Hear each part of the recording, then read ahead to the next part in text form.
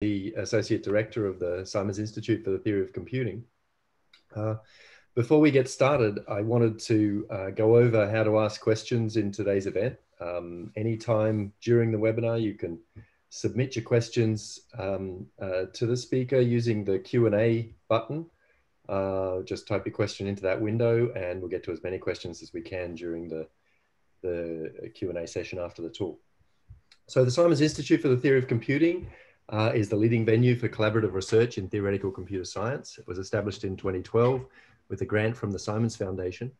It brings together the world's leading researchers in theoretical computer science and related fields, as well as the next generation of outstanding young scholars, to explore deep unsolved problems about the nature and limits of computation.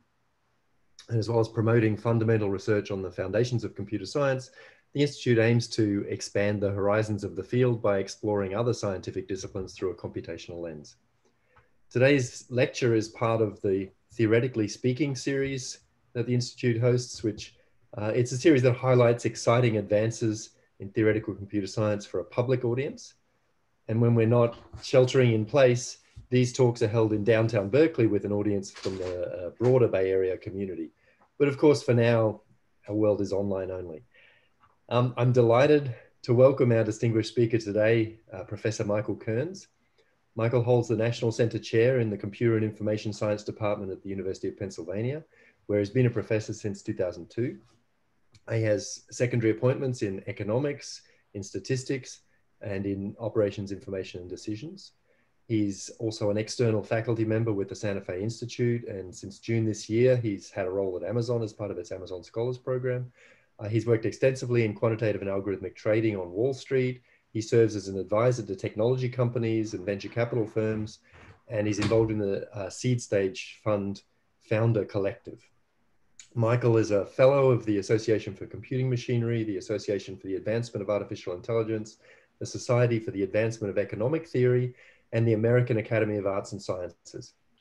And of course, Michael has a strong Berkeley connection. He was an undergrad here at Berkeley, and Michael and I met in 1991 when he was a postdoc here at ICSE.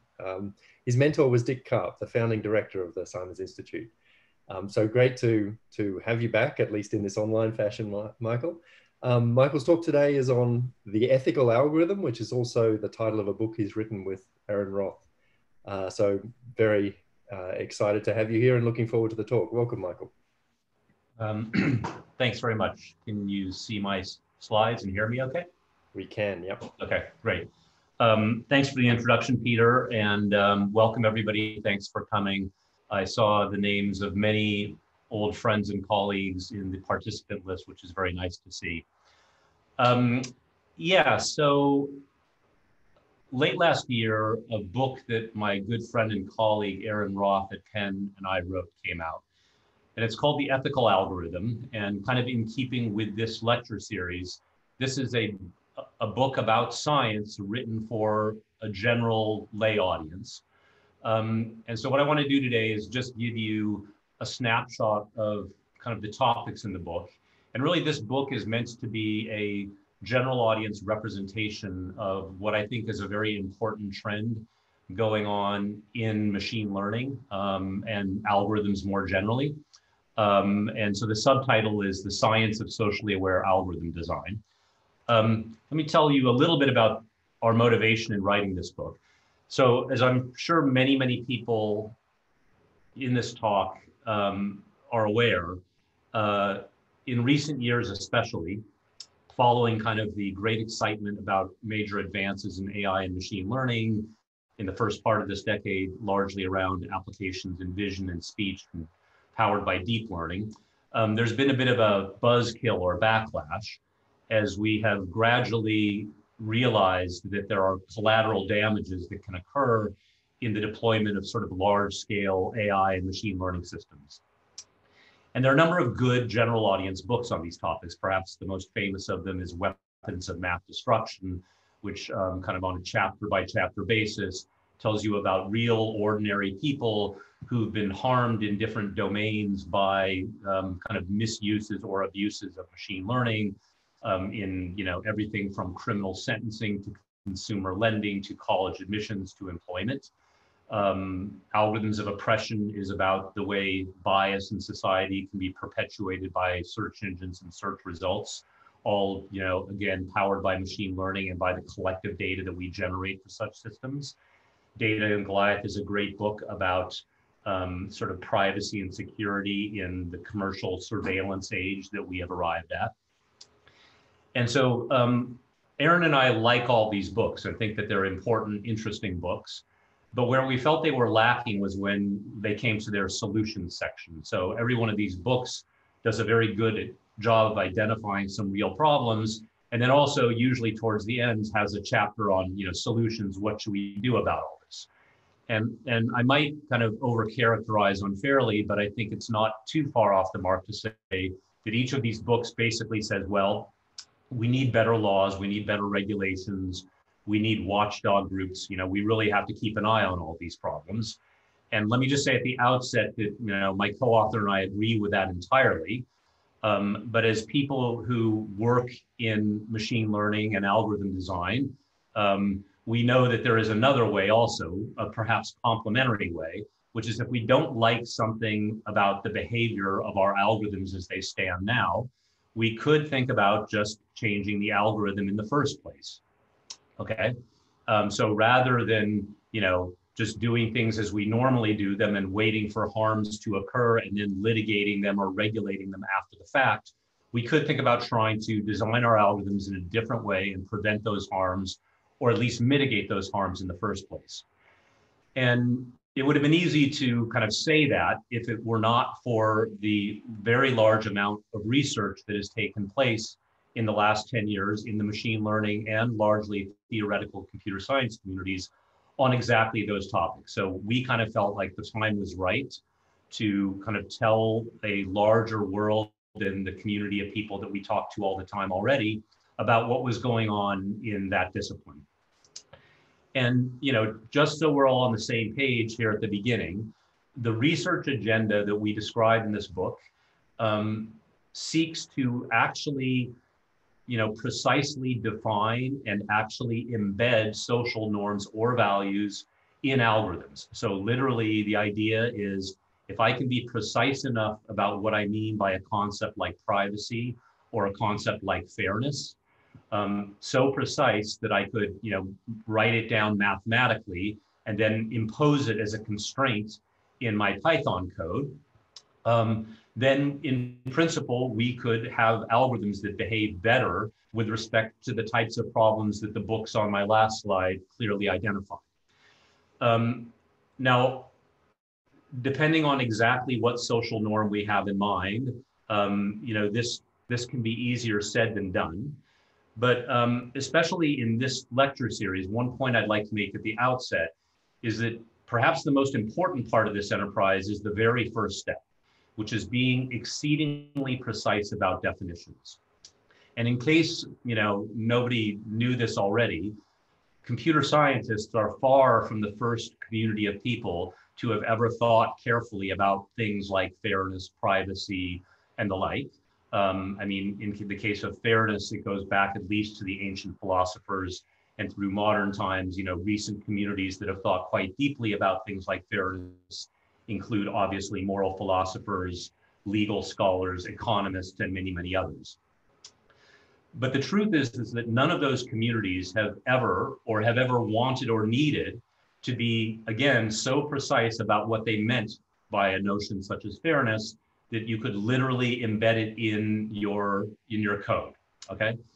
And one point that we make early in the book, kind of speaking very much from our roots as theoretical computer scientists, is that one of the values of that enterprise is that, sometimes by thinking very, very hard about the right definition for something, you will uncover flaws in your intuitions about these things that you weren't going to discover any other way, okay? And I'll give a couple of examples as we go along. And again, because this is a series about theoretical computer science for a more general audience, I might make the additional remark that, there are many areas of computer science where the theory is interesting, but not particularly necessary for the advance of the empirical side of the discipline. So, Peter and I and many others on this call have worked our entire careers on theoretical topics in machine learning. And there's a lot of interesting practical results in that body of theoretical work. But the thing about machine learning is, even if you don't have a definition of what learning means, and even in the presence of intractability results that tell you that the most basic machine learning problems should be hard in the worst case, there's nothing preventing you from getting data and going out and trying it and seeing if it works on your data set. And if it does, if you build a model that has good predictive accuracy, you don't really need any theory to tell you why it works or exactly what definition of learning that it means. But when we're talking about actually trying to encode in an algorithm what you mean by something like fairness or privacy, and what promises that definition is going to give to individuals, the stakes are kind of much higher for getting definitions right, okay? Because you're going to go out and do something and it's going to make choices that might, let's say, favor one group or harm another group. And it's not so easy to just say, well, let's just try it and see what happens. In some sense, that's kind of what got us into this mess in the first place, right? Is kind of people just saying like, well, I'm just going to run, stochastic gradient descent on a deep convolutional neural network on this large consumer data set. And, what could possibly go wrong? Well, there's at least the books on the last slide that I showed you to tell you what could go wrong with that. And so, not to go on too long about this, I think that this is an area where, because definitions are very important and understanding the consequences of those definitions is very important, the relative kind of importance of theory is much, much higher. But at a high level, the summary of our book is to survey recent research around the topic of ethical algorithms, meaning being precise what you mean by these social values or norms, and then the consequences of implementing those in your algorithms. And the book is roughly arranged, at least at the first half of the book, around different social norms. So, there's an early chapter on privacy. There's an early chapter on algorithmic fairness. And I've written a bunch of social norms here that, if you traffic in the AI and ML community, have become quite topical. And you'll notice that they're written in increasingly fading text here. And that fading text is meant to represent our subjective view of how scientifically mature each of these areas is at the time that we wrote the book. So for instance, our feeling is that the study of algorithmic privacy and specifically differential privacy is perhaps the most scientifically mature of these areas. Fairness, we think, is maybe a decade behind, but off to a solid start. Things like interpretability or explainability, we think are very important topics, but we think that we're quite far from being on firm scientific footing there, in the sense that, again, in our opinion, good general definitions of these notions have not yet been given. And if there's time at the end or in the Q&A, I can maybe say a little bit more about why we feel that way. But so what I want to do in the rest of the talk is just kind of give you a couple of vignettes, one around privacy and the other one around fairness. And in each of these vignettes, I'm going to first of all observe how it's possible to be very, very precise about a definition for what you mean by something like privacy or fairness, and to get it entirely wrong, right? So in other words, being precise isn't by itself enough, obviously. It's possible to give very precise, even actionable definitions that are kind of the wrong ones for various reasons. And I'm going to give examples of that both for privacy and also for fairness.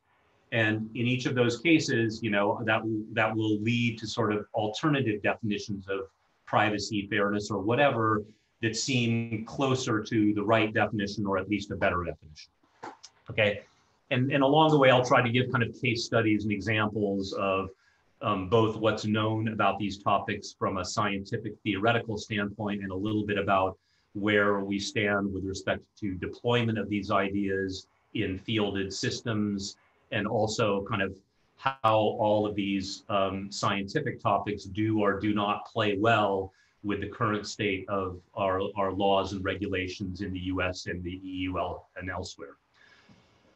So let me first talk about data privacy. So there's a now famous quote due to Cynthia Dwork, which simply goes as anonymized data isn't. And basically this is meant as a critique of the set of techniques which are, if there's one type of privacy notion which is in the most widespread use and deployment and is most pervasive in our laws, it is based around things like anonymization or eradicating PII, personally identifiable information. And Cynthia's quote is meant to basically say, either you haven't done enough anonymization, and so the data actually isn't anonymized at all, or you've done so much of it that it isn't really data anymore in the sense of it being useful for anything, okay? So what's the idea behind anonymization? Well, the vague idea behind anonymization is I start with some database, let's say like this toy medical database on the upper half of this slide. And I decide, well, look, this is valuable data. I'd like to be able to share this data outside of the confines of this hospital. Maybe it's the hospital at the University of Pennsylvania. I'd like to share it with scientists. I maybe want to pool my data set with other hospitals to get a broader demographic representation. But it's sensitive data. Each row of this database is somebody's actual medical record. So what I'm going to go in and do is I'm going to, give myself kind of two different operations, redaction and coarsening.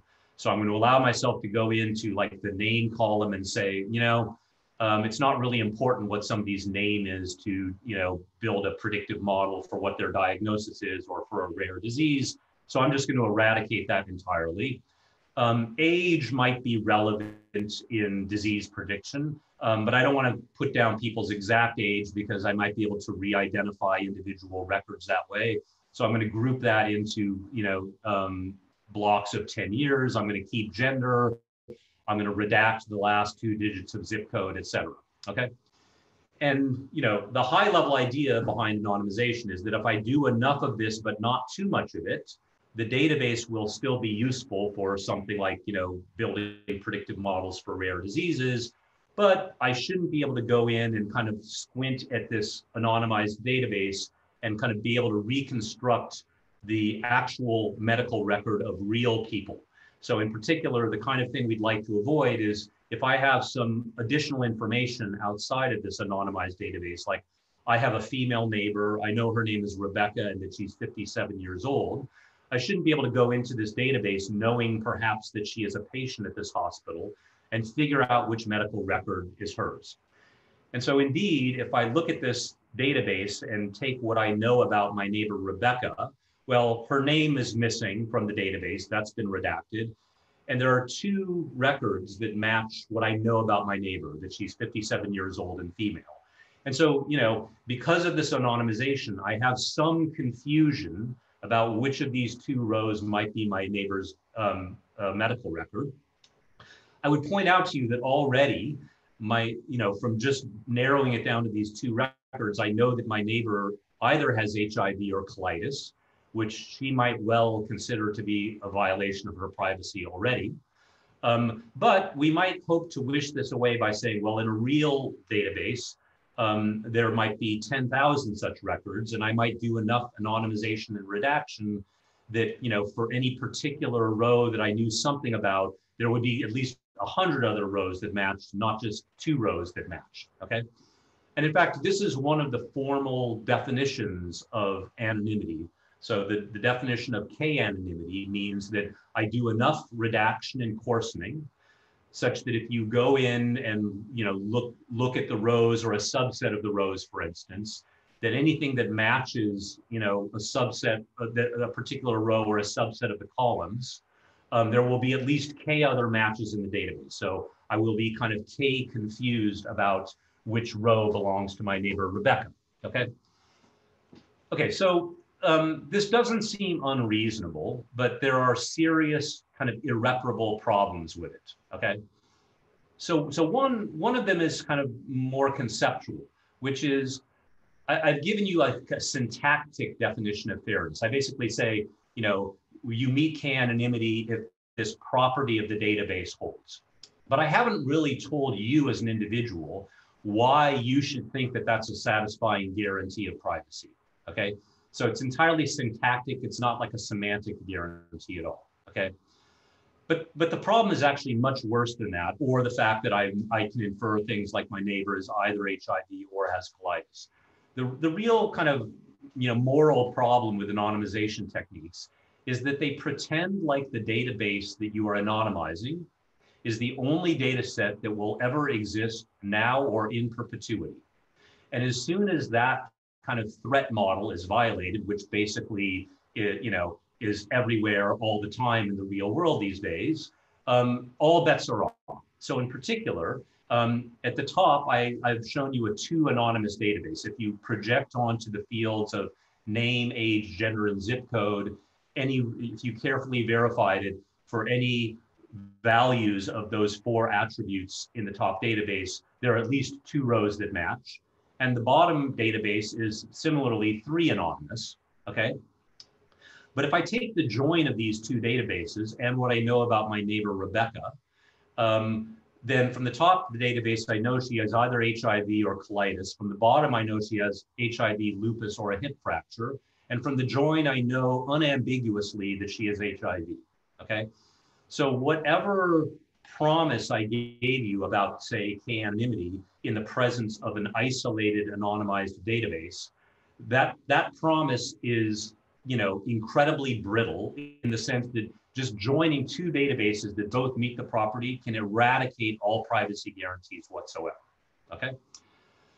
So this is an example of a precise but broken definition. Again, unfortunately, to the extent that our laws and regulations are ever very precise about what they mean by privacy, they usually mean exactly this kind of broken notion. So HIPAA, which is the body of law governing healthcare in the United States, bakes in notions of anonymity left and right. So, in some ways, this is even worse than not being precise at all, because you've committed precisely to something that is broken, okay? And, this is gonna take some time to undo, and I think will have to be undone eventually. Okay, so I'm curmudgeoning and complaining about one definition of privacy. So what would be a better definition of privacy? Well, if the problem with the notion, things like k-anonymity, is that they're too weak from a privacy perspective, let me give you another definition that's flawed in the opposite direction, which is that it's too strong. Meaning that if we adopted this notion of privacy, we would essentially not be able to make valuable societal or commercial use of data. So what's the definition of privacy I have in mind? So I could make this precise, but I don't think I need to. Imagine you have your medical record, and I'm asking whether you would be willing to contribute your medical record to some valuable study that I'm hoping to perform, okay? And you have privacy concerns. And suppose I told you, well, look, whatever you're worried about, the chances of that happening to you, as a result of this study and your inclusion of your data in this study, are nil. It just won't happen, right? Whatever harm you're worried about, if I compare not doing the study at all or doing the study with your data, the chances that the bad thing you're worried about happen to you in those two scenarios are identical or negligibly different, okay? So I might call this the no harm whatsoever definition of privacy. No harm whatsoever because, compared to not doing the study at all, whatever harm you're worried about is not going to increase. And you can define whatever you consider to be the harm that you're worried about, okay? So what I'm showing you on this slide is the cover page in the first of a very famous series of articles conducted by the British physicians Dahl and Hill in the 1950s. Dahl and Hill were the British researchers who first firmly established a strong connection between smoking and lung cancer. And so in 1950 or so, they asked every physician in the UK whether they would opt into their studies, and 2/3 of the doctors in the UK opted in. So they had a very large data set, okay? And so, not long after they got the data, they did some basic correlations and found, wow, there's a high statistically significant correlation between smoking and lung cancer. And they started writing a series of articles like this one. Okay, so imagine you were a physician in the UK in 1950, and you were contemplating contributing to this study. And let's say, for the sake of argument, that you were a smoker. And in 1950, probably you were a smoker, because in the 1950s, almost everybody smoked, at least in westernized nations. It was not, there was no social or medical stigma associated with it. It was actually seen as glamorous. By the way, my parents met as graduate students at Berkeley and got married at International House. And one of the things they told me at some point was that, you know, smoking in the late 50s at Berkeley was rampant. And you would be in a lecture hall, like in LeConte Hall or something, in a physics lecture, and the entire room would be just like a cloud, a haze of smoke. You could barely see the blackboard if you weren't sitting close. And furthermore, the instructor would be chain smoking during the lecture, okay? So like smoking was no big deal in 1950. And so you might have been as well a smoker, and you wouldn't have been hiding this fact. It would have been kind of public knowledge to people that knew you, at least, okay? Okay, so now suppose you contributed your medical record to this study. Well, real harm could have come to you as a result of this study, right?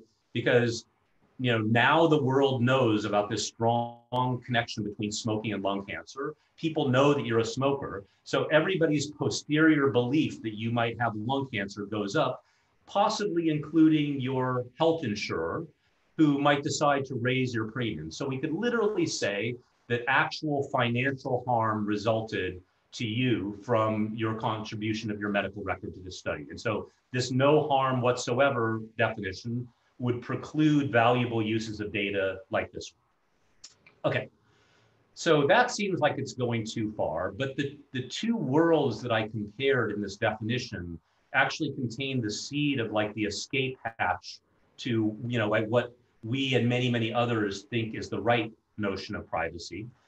And the observation is the following. In the no harm whatsoever definition, I considered two different worlds. I do the study with your medical record included, or I don't do the study at all, okay? But if you think about it, in the Dolan Hill study, it's not as if your medical record was the crucial piece of data that allowed them to discover the link between smoking and lung cancer.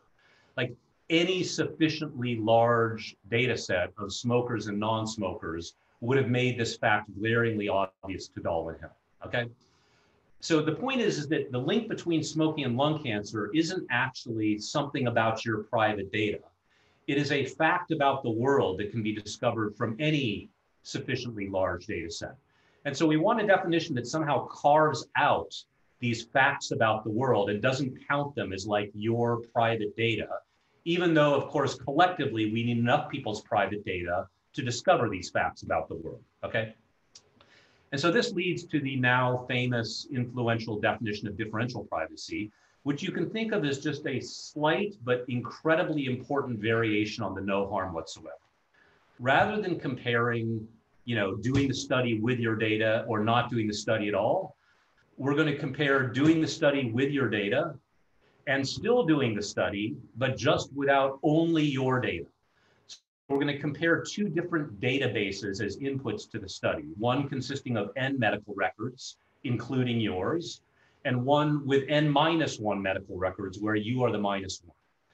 And the high-level idea behind differential privacy is that an algorithm obeys differential privacy. It's a property, by the way, of an algorithm, not of a data set, for instance. An algorithm is differentially private if a third-party observer, only looking at the output of the algorithm, cannot reliably distinguish whether the input did or did not include your data in a statistical sense, okay? And if you think about it, this is kind of the right definition, because, you know, if we take it as an axiom, which we think we should, that if your data wasn't even included in the input, then the output can't possibly violate your privacy. Well, if somebody can't tell the difference between whether your data was in the input or not, then still your privacy can't be violated, okay?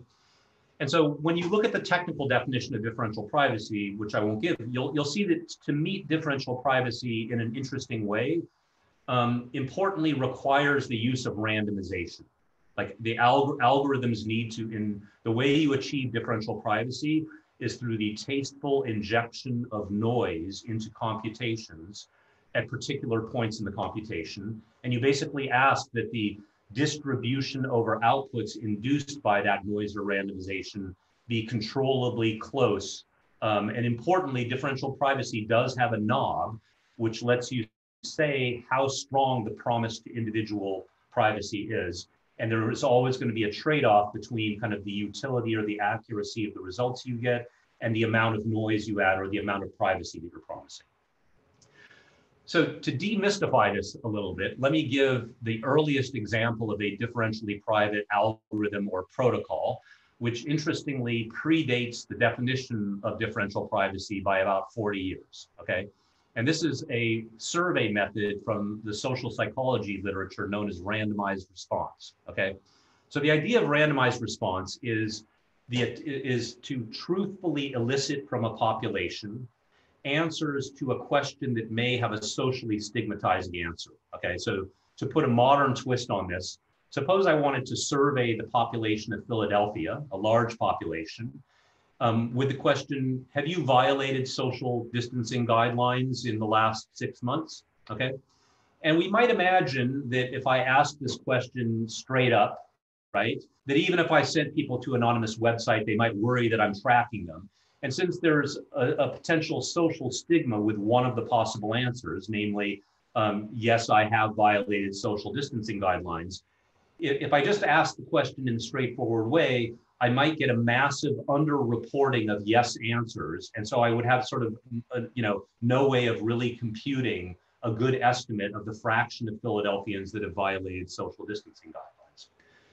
So what do you do in randomized response instead? Well, so in randomized response, what I ask you to do is I say, like, look, the question is, have you violated social distancing guidelines?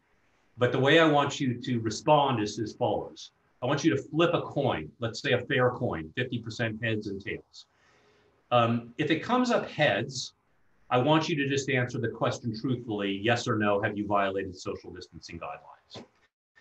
On the other hand, if the coin comes up tails, then I want you to flip the coin again and just to use the outcome of the second coin flip to answer. So if the coin comes up tails the first time, then you flip it again. If it comes up heads, you say, yes, I violated social distancing guidelines, regardless of whether you have or not. And if the second coin comes up tails, you say no, regardless of what your truth is, okay?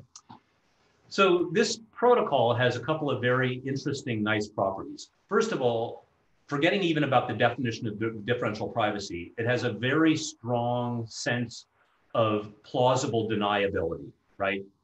Because even if I attribute your response to you, and let's say Peter says to me, yes, I violated social distancing guidelines according to this protocol, I can confront him and say, are you crazy?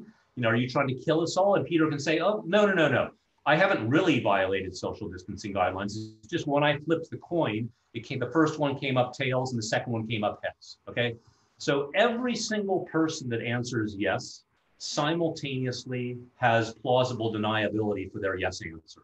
They can credibly say that their truth was the opposite, okay, at an individual level. But if everybody follows this protocol faithfully, it's pretty easy to see that you can back out, if you have a large population, a very accurate estimate of the true fraction of Philadelphians who have violated social distancing guidelines, okay? Because under the values of the model of the parameters that I've set here, you have a 3/4 chance of answering whatever your truth is and a 1/4 chance of answering the opposite. And so I can just write down a simple, equation for what the, my maximum likelihood estimate of the true fraction of violators is, okay? And more generally, right, if instead of asking you to flip a fair coin, I ask you to use like a Dungeons and Dragon dice so I can generate more refined values for the probabilities, I could ask you to answer truthfully with probability P and to flip a fair coin to answer with probability 1 minus P. And of course, if I make the smaller and smaller I make P, the more I'm directing you to use a coin flip to answer, the more privacy you have, but the more noise there is in my estimate. Whereas if I make P bigger and bigger and I'm directing you to answer truthfully more often, you have a weaker privacy guarantee, but I have less noise and therefore a more accuracy. And so this is the idea behind differential privacy. Differential privacy spent a good 10 years in the laboratory, or more accurately on the whiteboard. In the last 5 years, it started to see first kind of playful deployments in the tech industry and gradually more serious ones. So what I'm showing you here is a screenshot from a Google site that basically publishes differentially private heat maps of activity in metropolitan areas. So, by heat map, I mean using GPS location data from Android phones. Google compiles statistics on what parts of Philadelphia, for instance, people are gathering in uncomfortably large numbers, in uncomfortably close proximity for uncomfortably long periods of time, and publishing them. So just in case anybody who goes to those places maybe wants to rethink that, or if you don't go to those places, maybe you want to avoid them. But they know, of course, that this is being built from very sensitive, private, granular data about geolocation. So they release these heat maps under the promise of differential privacy. And there are enough people in places like Philadelphia that they can still produce useful statistics while still giving strong privacy promises. The real moonshot for differential privacy is coming up even as we speak. The 2020 US Census, which actually has a congressional mandate to obey privacy considerations in the release of statistics from the census, but up until the last 10 years, nobody had a good definition of what that meant. So all previous censuses used kind of ad hoc anonymization techniques that were highly subject to, re-identification attacks. This year, they're promising that every single statistic released from the 2020 census will, in fact, be released in a differentially private manner, i.e. with noise added.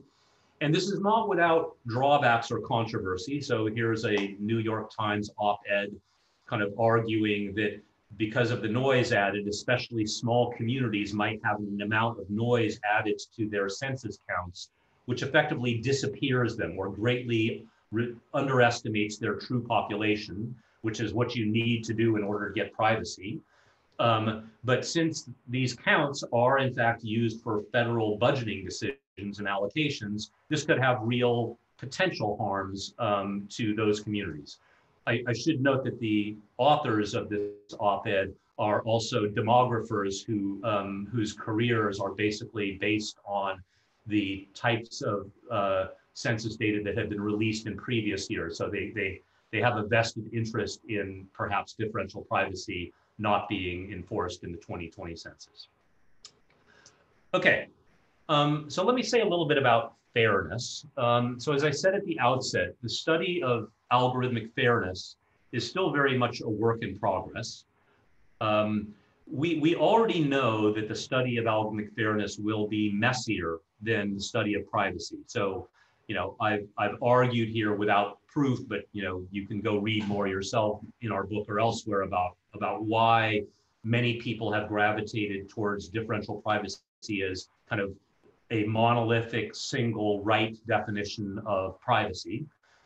We already know there's not going to be such a thing in the case of algorithmic fairness. So in particular, in recent years, there have been a number of papers that essentially give what we might call like Arrow's impossibility theorems for fairness for those of you with an econ background. So these are papers that basically say, look, why do we have so many definitions of fairness in the literature? Why don't we unify this into one stronger definition that gives us everything we want simultaneously? And so the paper says, well, let's take an axiomatic approach. Here are three properties that you would want any good definition of fairness to meet, right? And you, the reader, look at these three properties and you say, yes, these are incredibly weak properties. I would definitely want these three properties to hold, and probably other ones as well. And then, of course, the punchline of the paper is a theorem proving that except in trivial, unrealistic situations, you cannot simultaneously achieve those three properties, okay? So we already know that there might be incompatibilities between different notions of fairness. And even within a given notion of fairness, there will be trade-offs between accuracy and fairness, just the way there are trade-offs between accuracy and privacy and differential privacy. And it can even be worse than that. It could really even be that with respect to a particular definition of fairness, like equalizing the error rates of a model that I've learned across different demographic groups, that asking for more equality by gender means that I have to have less equality by race. There really are data sets where that tension exists. And that's just like a fact of life or science that we have to get used to, and we need as a society to make difficult choices about these trade-offs. But before I get too far, let me just give you like a toy yet realistic example of how it is that sort of the vanilla standard classical principles of machine learning you should expect them to result in models that are unfair in ways that we can quantify, okay? So let me give this example. So suppose Aaron and I were asked by the University of Pennsylvania admissions office to help them develop a predictive model from past admissions data on what high school applicants to Penn will succeed in college, okay? And just to make this simple and visual, let's imagine we're trying to predict collegiate success from only two variables: an applicant's high school grade point average on the x-axis and their SAT score on the y-axis, okay? And so each green point here has an x coordinate representing that applicant's high school GPA and a y coordinate representing their SAT score. And I'm imagining that the data set that we have here is not only on students that were admitted to Penn, but that actually matriculated, that came to Penn, okay? So because they were accepted and they attended Penn, we know whether they succeeded in hindsight. And for success, let's use any quantitative, objectively measurable definition that you like. Let's say graduated within 5 years of starting with at least a 3.0 GPA. And so the plus green points indicate the people who succeeded according to that criteria, and the minus indicated the people who didn't succeed, okay? And even without knowing anything about machine learning, if I asked you to eyeball this cloud of data points and use it to build a predictive model that we could apply to future applicants at Penn, you might very well choose this blue linear classifier, where we're going to predict that any point that's above this blue line is going to succeed, and anybody below this blue line is not going to succeed. And you'll see that it does a pretty good job of separating pluses from minuses. It's not perfect. It makes some false positives, right? These are the students who would have been accepted by this model that in fact failed at Penn. And it makes some false rejections. These are students who did in fact succeed historically that this model would have rejected. But it does a pretty good job. And if you looked carefully, you would see that this is the linear classifier, which minimizes the error on the historical data, okay, which is, to a first approximation is like the common criteria for machine learning. You have some training data set and you want to minimize the error on that training data set, okay? Well, suppose I told you that this cloud of points was not the entire data set, but that there was another subgroup of applicants that I'll call the oranges. And here are the orange data points. And there's a few things I want you to notice about the oranges. First of all, the oranges are a minority group in the literal sense that there are far fewer of them than there were of the green points. Secondly, there seems to be something different about the distribution of the orange points. In particular, their SAT scores seem to be systematically lower. The orange cloud just looks kind of shifted down compared to the green cloud, okay? And I might offer a reason for that. Maybe the green applicants are from a wealthy demographic, and that wealthy demographic has the time and the money to pay for SAT tutoring courses and multiple retakes of the exam, submitting the best scores to Penn. The orange population can't afford that. They are going to high school and working a job to support their family, so they just do a bit of self-study. They take the exam once and they take whatever scores they get. But despite their SAT scores being lower, it is not the case that the oranges are less qualified to succeed at Penn. If you had counted carefully in the green cloud, you would have found that slightly less than half of the green cloud were pluses, whereas exactly half of the orange cloud are pluses. So the oranges appear to be slightly more qualified for success than the greens. And if I asked you to build a classifier just for the oranges, you might well pick this purple line, which actually does a perfect job on the data of separating pluses from minuses. So you can see where this is heading. The problem arises when I look at the combined cloud, and if I just use the standard time-honored principle of minimizing the error on the overall data set, I am unfortunately forced to choose the same classifier I would have on the green alone. And the reason is that if I try to move this blue classifier down far enough to pick up these 5 orange pluses, I will pick up so many more green minuses along the way that my overall error will increase significantly, okay? So we have a situation where the standard principle of machine learning will, by definition, lead us to a model with low error, but now we can also quantify the sense in which this model is unfair. If I posit that the greatest harm that can occur in college admissions is false rejection rather than false acceptance, although I could argue that it's not great to be accepted to some place that you're not going to succeed. But if I really think as the main injustice or harm that I'm trying to prevent is false rejections, well, this model, which maximizes the overall predictive accuracy on the data, also is maximally unfair in the sense that the false rejection rate on the orange population is 100%, and the false rejection rate on the green population is close to 0, okay? Now you might say to me, well, this is silly. Why don't I, if I'm able to measure on the app, if I ask on the application whether you're a green or an orange, why don't I just use this 2-part model, which says, well, if you're from the green, I'm going to apply the blue model. And if you're from the orange, I'm going to apply the purple model, okay? And if I did that, not only would I erase the disparity in false rejection rates, I would also improve my overall accuracy. Unfortunately, once again, to the extent that we have laws that are precise about what fairness means, let's say in the United States, if, as I've suggested or invited you to believe that orange and green correlate or either are or strongly correlated with race, this type of 2-part model is explicitly forbidden because it looks at race as an input. And for instance, in consumer lending in the United States, it is forbidden to use race as an input. And so this is an example where, you know, I'm sure that people who enacted these laws were well-intentioned, but it was, again, kind of like anonymity. It was this magical thinking, like, oh, somehow if I don't let you look at race in your modeling process, you can't possibly be unfair by race.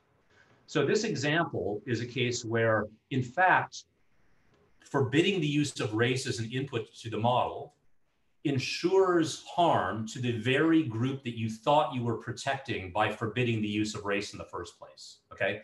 And so we argue in the book that definitions of fairness that try to get fairness by restricting the inputs to an algorithm or to a machine learning model are, like k-anonymity, fundamentally flawed and broken and unfortunately encoded in many bodies of law. And then what you should do instead is use definitions of fairness that simply say what you want at the output, not at the input. So go ahead and use anything you want. Use race, use people's social media data to make lending decisions, but don't discriminate. Don't have models that have widely different false acceptance or rejection rates on different demographic groups that you care to protect, okay? But notice as a byproduct of this little vignette, we now do have a precise definition of fairness. And many of the definitions of fairness that are in wide use have this form. What is that definition of fairness? Rather than the usual criteria of find the model, the linear classifier, the deep neural network, whatever you want, that minimizes the overall error on the data, instead of that optimization problem, solve a constrained optimization problem. And that constrained optimization problem is minimize the overall error on the data, subject to the condition that, let's say, the false rejection rate between these two groups has to be 0 or less than 1% or less than 5% or less than 25%. And so once again, as with differential privacy, I have a knob on this definition. If I set that knob to 0, then I'm prioritizing fairness over everything else, including predictive accuracy. If I let the disparity between false rejection rates be 5%, I'm still asking for, a strong notion of fairness of this type at least. But now I have some wiggle room to optimize the error. If I back off and let the disparity be 100%, then it's like I didn't ask for any fairness at all. And so you can go to actual data sets and implement algorithms that solve these types of constrained optimization problems. And you can plot out Pareto curves of this kind. So what am I showing you here? On some real data set in which fairness is a concern, on the x-axis, I'm showing you the error of the model on the overall data set. And on the y-axis, I'm showing you the unfairness of the model according to some measure like the difference between false rejection rates across racial groups, okay? And each little red dot on this curve is a different model. Think of it as being like a different linear classifier on the toy data set in the example that I just gave. And you can see, right, you have a clear trade-off here. You can either ignore fairness entirely and just go for minimizing error, in which case you'll get this model, which has the lowest error value, but the highest unfairness value. You can ask to turn that knob all the way to 0% disparity in false rejection rates and get to 0 unfairness at considerably higher error. And in between, you'll get in between, okay? And so I'll make 2 comments about this. In some sense, this is kind of as far as the science can take us, in the sense that, like, a computer scientist like me shouldn't be looking at a curve like this and telling the Penn admissions, this is what I should give to the Penn admissions office. I shouldn't give this to the Penn admissions office and say, like, and this is the place you want to be on this curve, because that's a qualitative decision. That's like a moral decision that a stakeholder who really thinks carefully about the balance between fairness and accuracy in college admissions or criminal sentencing or whatever it is should make, okay? So that's sort of point number one. Point number 2 is that, probably not too many people in this audience, but when we wade out amongst other groups that can include regulators sometimes, they sometimes want to disavow figures like this at all. And they say, like, oh, well, I don't want to be anywhere on this picture at all. I find it distasteful to be asked to quantify my relative value for fairness versus accuracy. And our answer to that is probably obvious to many of you, which is like, sure, you can be somewhere else other than on this curve. And where that somewhere else is going to be is over here somewhere, right? Because this is the Pareto frontier. This is the set of like undominated models in this 2-dimensional objective space of fairness and accuracy. And if you ignore it at your peril, because you're likely to pick a model over here, which is one that can be improved on both fairness and accuracy by moving to a model that's on the efficient frontier. Okay, so I'm running out of time. So let me just say a little bit more about the second half of the book. So things like what I've told you so far mainly occupy the first half of the book. The second half of the book takes what we think is an interesting left turn. And so I won't go into much detail, but I'll tell you the nature of the left turn. I've invited you, in everything I've said so far, and all of the books that I pointed to at the beginning also invite you to think this way, to think of ordinary people as being the victims of algorithms and models and machine learning. So, somebody builds this big predictive model from our collective data, and now this model is making lending decisions, criminal sentencing decisions, college admissions decisions, and inflicting, measurable real harm on ordinary people. And even worse, these ordinary people might not even realize that this is happening. They may not know that they were rejected for a loan by a neural network, for example. In the second half of the book, we think about situations in which algorithms, again, and often, more specifically models that are the output of a machine learning process, are central. But it's not quite so easy to entirely blame the algorithm, because the algorithm, or perhaps more accurately, the app, is actually mediating the possibly competing preferences of a large population of users, okay? So just to give you a little bit of flavor of what I mean by that, the most standard example would be, the easiest example to think about are navigation apps like Google Maps and Waze. So on the one hand, what could possibly be better, right? Instead of like, the old days of fold up maps and, hourly traffic reports on the radio, I just punch in, I'm here, I want to go here, and in response to the real-time GPS traffic data from like all of our phones, the app tells me, here's your shortest driving route, okay? And so like, this is great. I'll admit, I don't go anywhere, that I don't know the way very well in the traffic patterns already without using these apps. But if you back up for a second, what's really going on with these apps is that we are playing some incredibly complicated multiplayer game, right? It's a game in the literal game theoretic sense, in that each of us has a utility function, right? I want to go from here to there, and my objective is to minimize my driving time usually, okay? And all of you have similar utility functions, okay? And what these apps are doing is helping us compute our best responses. In response to what everybody else is doing, here's your best response. And so in that sense, these apps are nudging us towards a competitive equilibrium. Literally, they are nudging us towards a Nash equilibrium. And again, any of you who've ever been exposed to even a little bit of game theory will know that just because we're at an equilibrium of some kind doesn't mean, not only does it not mean that we're not collectively better off, it doesn't necessarily mean that any one of us individually is off, right? So Tragedy of the Commons or Prisoner's Dilemma are kind of good examples of this, okay?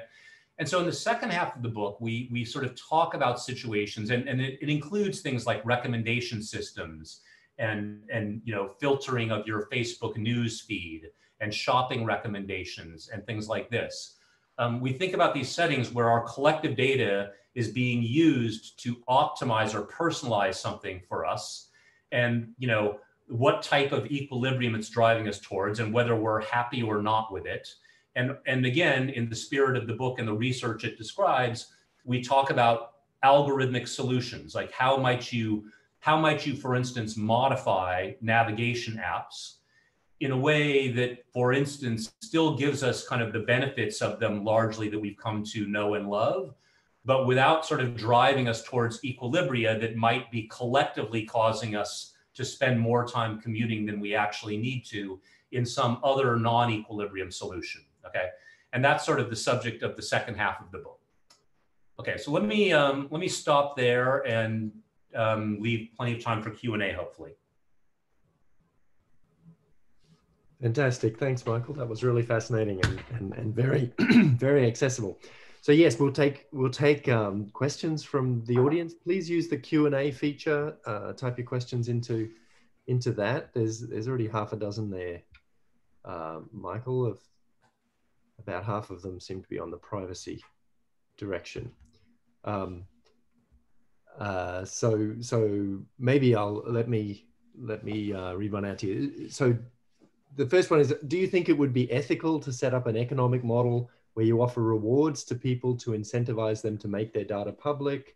The idea is to let people choose if they want their data to be included in the data set and take the risk of losing their privacy. Okay, so that's a great idea. And I think that's a great idea that deserves research. We've tried to think about that a little bit a few years ago, and it quickly gets difficult, but also interesting. And let me try to swap back in a couple of reasons why. So one thing that you immediately face is, so I think if I understand the question correctly, it's like, maybe differential privacy could be used, or some other mechanism could be used to kind of decide what the fair price for people's individual data was, with respect to like its contribution to a computation. And so one kind of, I don't know if paradox is the right word, but one problem that immediately arises is, suppose I'm trying to build a predictive model for a very rare disease, okay? So, it's easy for me to get the medical records of people who don't have the rare disease, because they don't have the rare, there's a lot of them, first of all. And they don't have the rare disease, so there's nothing particular, at least with respect to this prediction, there's nothing particularly stigmatizing. But I also need to incentivize the people with the rare disease, and a fair number of them, probably far out of proportion to their actual rate in the population at large. Okay. So I need to figure out how to do that differential pricing. And of course, the people who have the rare disease, who are the most valuable to this computation, also probably have the greatest privacy concerns, right? So let's say the background rate of this disease is, 1 in 10,000. And I might want to create, for machine learning purposes, a balanced data set of 50-50 disease and non-disease, okay? And so then when you think about it, like, well, even if I could incentivize the people who have the rare disease to contribute despite the higher social risk for them, now that I've created this 50-50 balanced data set, if I just tell you that somebody's data is in the data set, just from that fact, your posterior belief about them having the disease is, many, many times greater than the background rate of the population. So even if you don't have the disease and you're in this 50-50 balanced data set, because it's 50-50 and the background rate is 1 in a million or 1 in 10,000 or whatever. And so we kind of got stuck thinking both from a differential privacy lens and more generally about how you handle these kinds of conundrums from a pricing perspective. But I do think that idea of using something like differential privacy as a basis for a market for private data is an interesting one and understudied.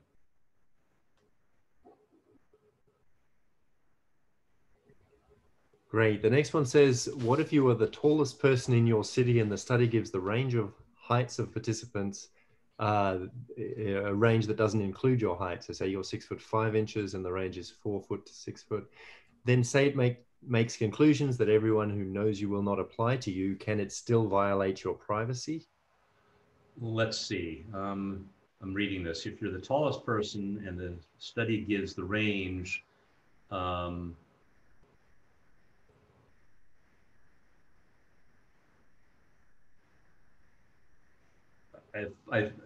understand the purpose of the question, but I'm trying to make it precise in the language of differential privacy. I mean, if by the range 4 to 6 feet, you mean literally that's the min and the max, and people know that you're 6'5", I mean, the only thing that they could infer about you is that you were not contained in the data set, right? And so I think this is outside of the purview of differential privacy, because differential privacy basically only demands that it be indistinguishable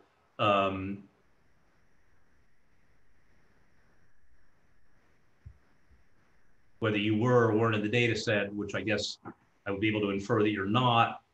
I'd have to think about it. I don't immediately see that differential privacy provides protections in this case. Right. I mean, I guess I would see the question as saying, can your privacy be violated by, it being widely known that you are not a participant in some particular study, or you're not present in a data set? Yeah. I don't think this violates differential privacy, but I don't.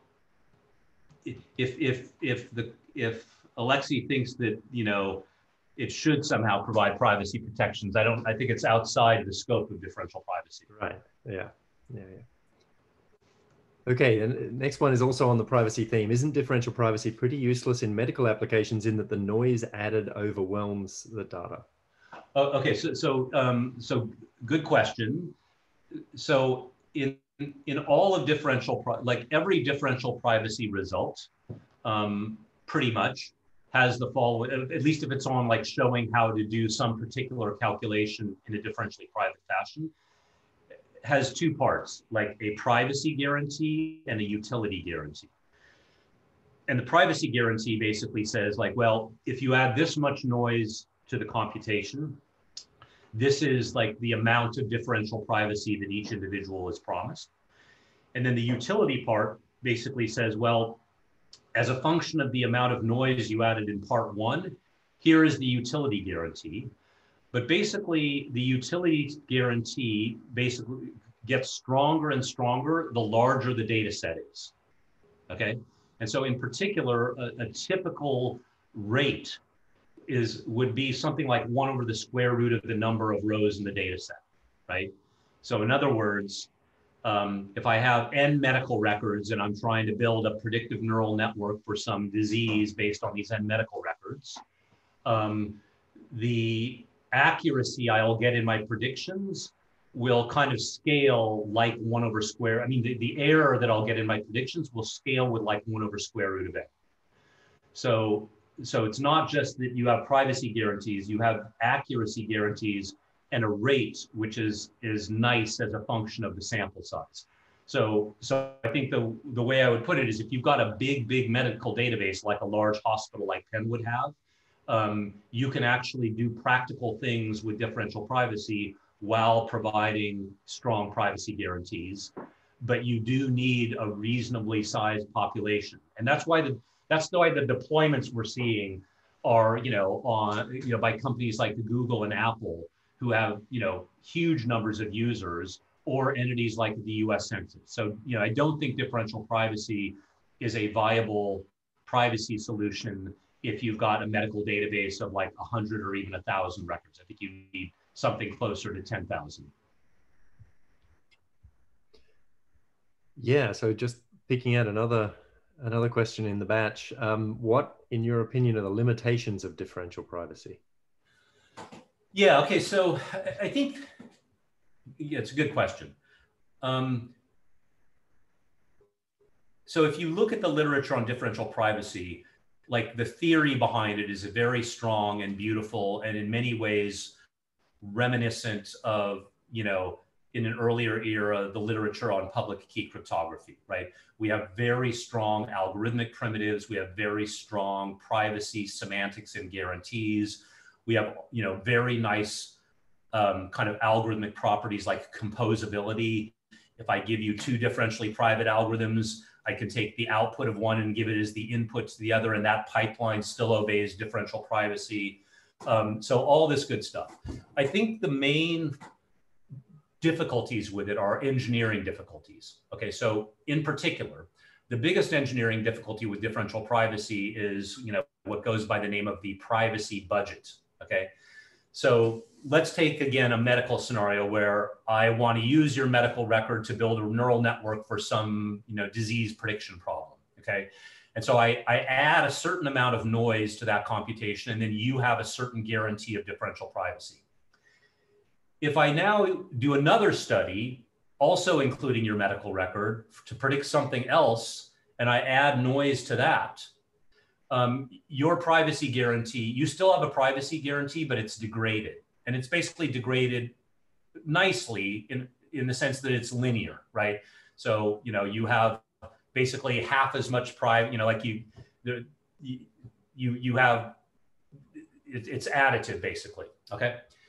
So the one practical problem with this is in settings where you don't know in advance how many computations I might want to perform on somebody's data, okay?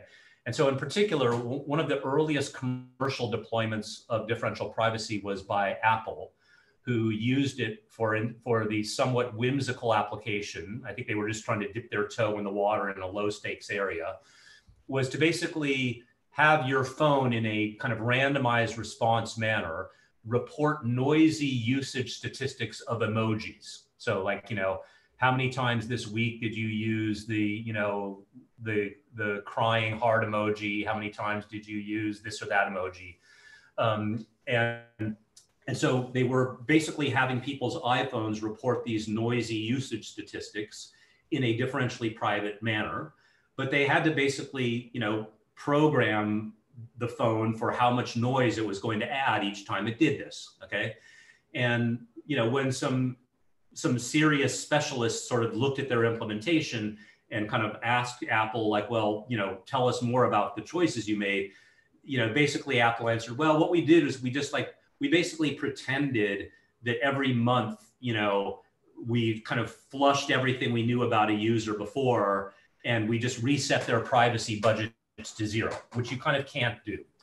So I think in applications where there's going to be kind of ongoing continuous querying or analysis on some underlying data set, and you don't know in advance how many such computations you need or want to support, I don't think there are great engineering solutions to that. I mean, basically, you have two broad choices. You can either basically say like, okay, I'm going to allow queries up until some privacy budget limit, and then I'm going to cut everybody's access off. Or you can just start adding gradually more and more noise, which kind of has the same effect, right? Because once I'm adding so much noise that it's overwhelming, like the signal in the data, it's like I've taken away your access to the database. The one kind of holy grail of differential privacy that actually a bunch of us have been working on a lot experimentally that bypasses this problem is the idea of differentially private synthetic data generation. So the idea is I take an existing private database, and rather than picking some computation I want to perform on it, and then doing that computation in a differentially private fashion, what I do instead is I actually create a noisy synthetic version of this data set, okay, that promises a certain level of differential privacy. And then I release that to the world, and everybody can do whatever they want on it forever, okay? Now, the trick there is, when I sort of create this noisy synthetic database, I have to commit to what statistics of the original data set I want to preserve, right? Because that's the nature of the optimization problem you're solving. You're basically going to say something like, look, I want you to find a synthetic data set, right, with like fake numbers in it that maintains certain approximately maintains certain statistical properties of the original, okay? And then once you release that, anybody can do whatever they want to it forever. Because by the way, one of the other very nice algorithmic properties of differential privacy is is irreversible. So in other words, if I do a differentially private computation, no amount of post-processing of the output of that computation, even combined with other data sets that might become available even in the future, can undo the differential privacy, right? So it's sort of like a data processing inequality kind of thing from information theory, for those that are familiar with it. So the nice thing about differentially private synthetic data generation is you do once and for all this synthetic, you release once and for all this synthetic data set, and people can do whatever they want to it. The problem is that, and this is the kind of thing we've been trying to work on, it's hard, is wouldn't it be nice if I could kind of preserve enough statistics of the original data set that all of the standard operations of machine learning would give you more or less the same results on the synthetic data set that they would have on the original data set, approximately, okay? But it's not easy to sort of write down like a simple optimization problem that somehow captures, preserve all of the standard operations of machine learning. And so the empirical question is whether if you just ask for kind of enough but not too much, you might get for free on at least real data sets the preservation of much more than you explicitly demanded. And so these are kind of, but everything I'm saying here is very much active frontier of current research. Right. Moving on to some of the fairness questions. Lev asks about the green-orange population example. Says it seems unconvincing with respect to race because if the explanatory variable for the difference is access to resources, or I guess, more generally something correlated with the forbidden attribute, then using this illegal attribute of race would not be needed to have a good classifier. What do you have a better example of this causing a problem? So let me agree with the hypothesis, but basically say that the type of fairness definition that I'm talking about here, is kind of inheriting the entire mantle of modern machine learning, which, largely ignores causality, right? So I agree here that, in the example that I've given, race is kind of a correlate of some underlying causal source that you'd like to address or adjust for. And there are causal approaches to fairness. As you can imagine, causal approaches to fairness in machine learning are no easier than causal approaches to machine learning, period, right? It only gets more complicated. And so there are such approaches. And there's a lot of very recent research in this that I'll admit I'm not entirely up to speed on. So there might be advances that I don't know about. But the problem is just from an algorithmic standpoint, compared to these more types of aggregate notions where you're just basically saying, look, these are the variables I can measure. I don't have access to the underlying causal explanation for the disparity in SAT scores across different racial groups, but I can measure race, right? And I'm just going to try to correct as best I can. I agree it's flawed, but the causal alternative is also kind of largely much less practical and actionable from an algorithmic perspective.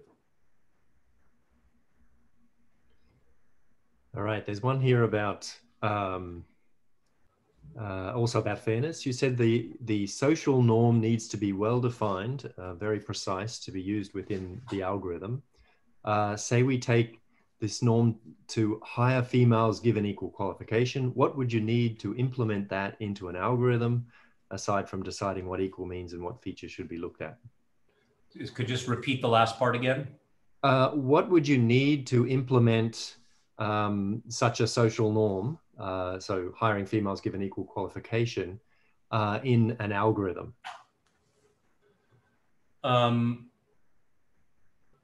Well, I mean, assuming you had some definition of what you meant by equal qualifications and you can measure gender, then conceptually it's straightforward, right? You would basically say, I want to find an algorithm which, again, part of the goal here is to create repeatable processes for designing algorithms, right? And so the repeatable process that you'd want to enact here is similar to the one I gave in this college admissions example, which is, you basically say like, well, I'm going to first lay down a fairness consideration, right? Which is that, pairs of individuals, one of whom is male or female, and that they have equal qualifications, the rate at which they're getting hired should be the same, okay? Now, in this particular case, this notion of equal qualifications, right, actually is a little bit different than the statistical notions that I mentioned, because in the statistical notions, like you are not represented except as a member of your group, right? So just in case it wasn't clear, if I'm doing consumer lending and I basically say, I want to make sure that my model doesn't falsely reject Black people for loans at a much higher rate than it falsely rejects white people. If you are a Black person who is actually falsely rejected for a loan by such a model, your comfort is supposed to be the knowledge that white people are being falsely rejected for loans at the same rate as Black people, okay? But it's cold comfort for you.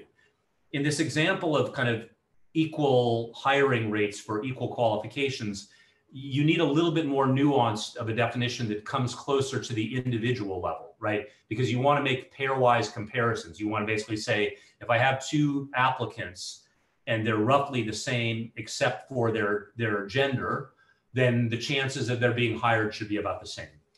And there are individual fairness definitions in the literature, and some of them are kind of algorithmically tractable as well, but not all of them. So one would kind of need to get into the weeds a little bit on exactly what the features of applicants that you were going to use for determining kind of equal qualifications, and you'd need to kind of commit to some sort of metric for that. But these individual fairness notions have that metric flavor to them. They basically say something like, look, if I'm going to make a prediction about two people, and I have some notion of the distance between these two people in some similarity space, the typical type of individual fairness definition says the difference in the way I treat these two individuals has to be less than sort of some function of the distance between those two individuals. So in other words, nearby or like individuals have to be treated similarly by my predictive model. And so it's a bit trickier than these group fairness definitions, but you can, in many cases, again, write these things down as constrained optimization problems and think about solving them in various ways. Right. And another question, I guess, follow-on question about using attributes of protected classes. Taylor says, in focusing on the output instead of the input in regards to fairness, couldn't having inputs like race, gender, and sexuality being known from the beginning be harmful for people who are biased against, I guess, be harmful because people are biased against those protected classes?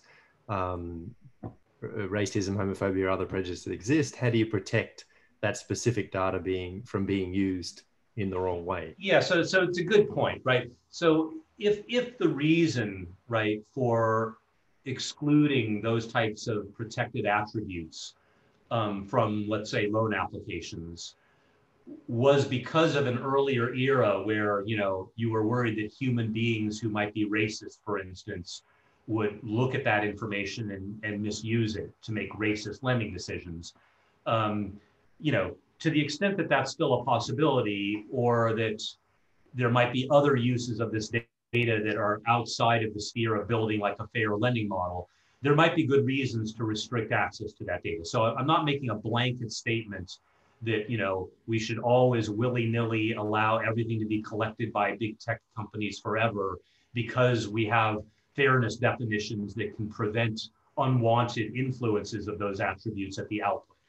I was making the much more limited statement that if what I'm trying to do is direct a machine learning algorithm to build a model that doesn't discriminate by race in its decisions in some quantifiable way, that twofold, there's no harm in allowing the model to use those sensitive attributes as inputs, because I'm explicitly policing the thing that I want at the output, and I'm enforcing that constraint. And B, as per the example I gave, right, there really can be settings where I need that information in order to prevent the harm that I want to prevent. I would also note there are nuanced settings, and these come up in regulatory areas as well. And one thing that I'm still not clear on, despite asking several people that I think should know more than I do, because they're kind of in the regulatory industry, it's not clear to me whether in, let's say, consumer finance, it's clear that it's forbidden from using race as an input in any kind of lending decision, human or algorithmic. It's less clear to me what the restrictions are on lending companies gathering that information in the first place. I think they often do not. But one thing I would point out, that having that data is often a prerequisite just to auditing your model for discrimination in the first place, right? Like if I have a model and not only does the model not look at race, but I don't have any data on race, then it's very difficult for me to determine whether my model is racially biased, right? Because the most obvious thing I would do is I would take a bunch of people from one race and a bunch of people from another race and try to see if there are statistical differences in the false rejection rates. And so you do see people trying to do proxies for that, where, unfortunately in the US, zip code is a pretty strong proxy for race. Certain jurisdictions like voter rolls in North Carolina indicate race. So you can go, if you've got enough customers in North Carolina, you can marry your data with voter rolls in North Carolina. But I agree it's more nuanced about the different settings in which you may or may not want access to these sensitive attributes. So we're almost out of time, but just quickly there to paraphrase a few questions about interpretability. What's difficult about formalizing interpretability? What are the distinctions between explainability and interpretability? Maybe tell us a little about. So these are all good questions. So I think, and again, I'm going to express, kind of our subjective opinions on these topics. There's good work being done in these areas. The first thing that one needs to do is basically say, like, well, what is it that we want an interpretation or an explanation of, right? And there's many distinct things we could want. We could want, you know, hang on one sec, let me get rid of this. We could, for instance, want an explanation of the data and where it came from in the first place. We might want an explanation of the algorithm that takes the data as input, like an explanation of backpropagation. We might want not that, but an explanation of the model output by backpropagation, or we might want an explanation or interpretation of a specific decision made, okay? And, you know, people have realized that it's important to make these distinctions. I think our view of what the greatest kind of missing research in these areas is behavioral, right? So in particular, like all of the kind of prevailing definitions of interpretability or explainability have a bit of a received wisdom quality to them, right? So like in the worst case, right, sometimes you'll see people say like, oh, I'll tell you what interpretable means. Interpretable means a linear model with sparse integer coefficients. Okay. So, you know, like I agree that's some notion of simplicity, but why should an ordinary person find that to be a satisfying definition of interpretability? And where is like the behavioral research demonstrating that some wide swath of society, or even some small swath of educated society, finds that to be a satisfying definition? So I really think that the words interpretability and explainability, they invite you to think about the recipient of the explanation or the interpretation. And I think that good definitions need to account for like things like the level of numeracy. You know, so like if I was asked to explain, you know, backpropagation in neural networks to somebody, you know, that already has a firm grounding in, you know, statistics and linear regression, that's a relatively easy proposition. If I'm trying to explain it to somebody who didn't finish high school math, it's a very different proposition.